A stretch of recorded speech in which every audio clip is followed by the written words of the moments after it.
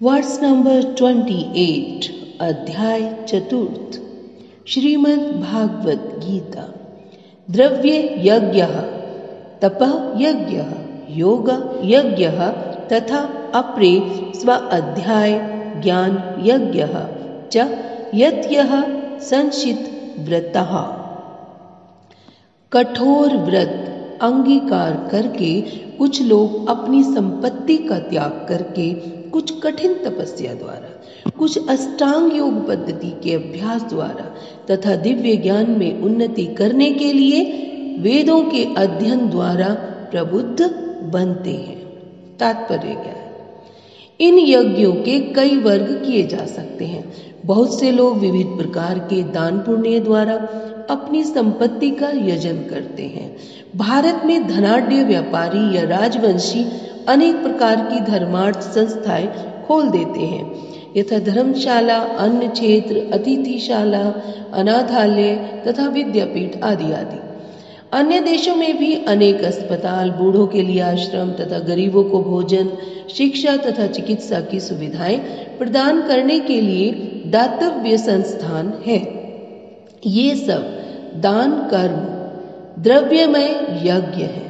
अन्य लोग जीवन में उन्नति करने अथवा उच्च लोकों में जाने के लिए चंद्रायण तथा चातुर्मास्य जैसे विविध तप करते हैं।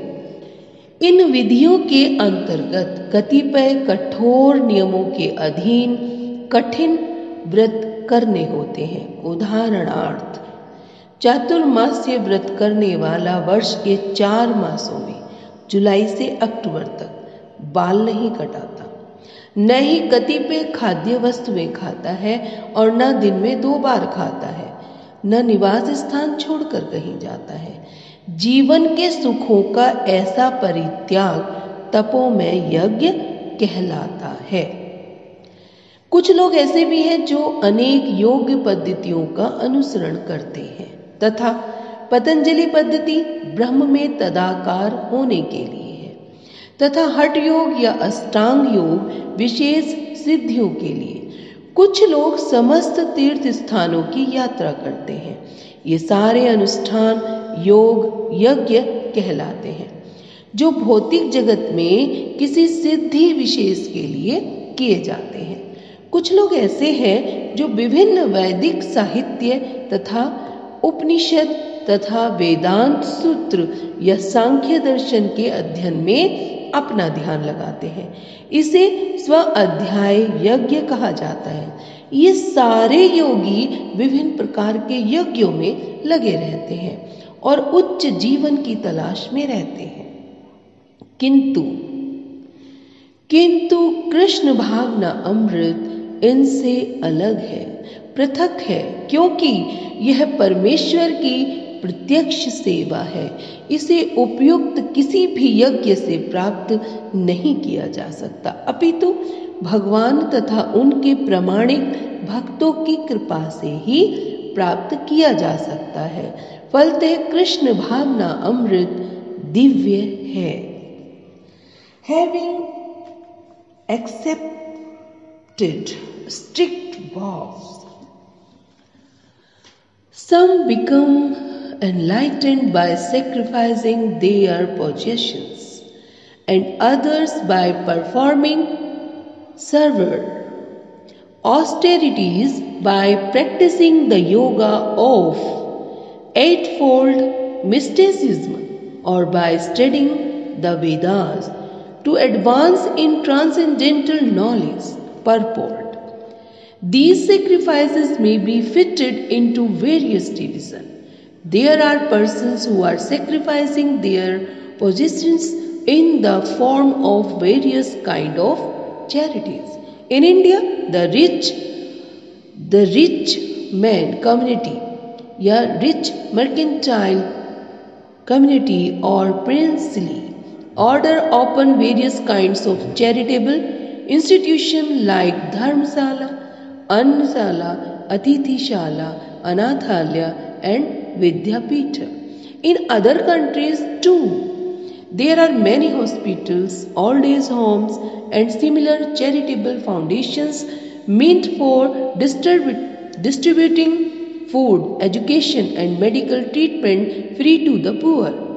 All these charitable activities are called Dravyamay Yajna. There are others.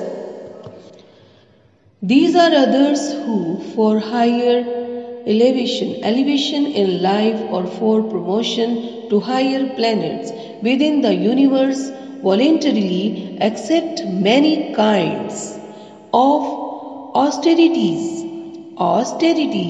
such as Chandrayan or Chaturmase. These process entailed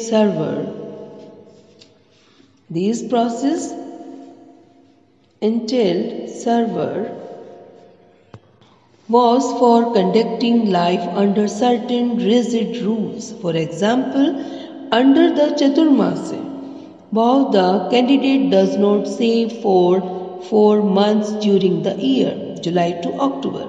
He does not eat certain foods, does not eat twice in a day, or does not leave home. Such sacrifice of the comfort of life is called Tapomaya Yajna.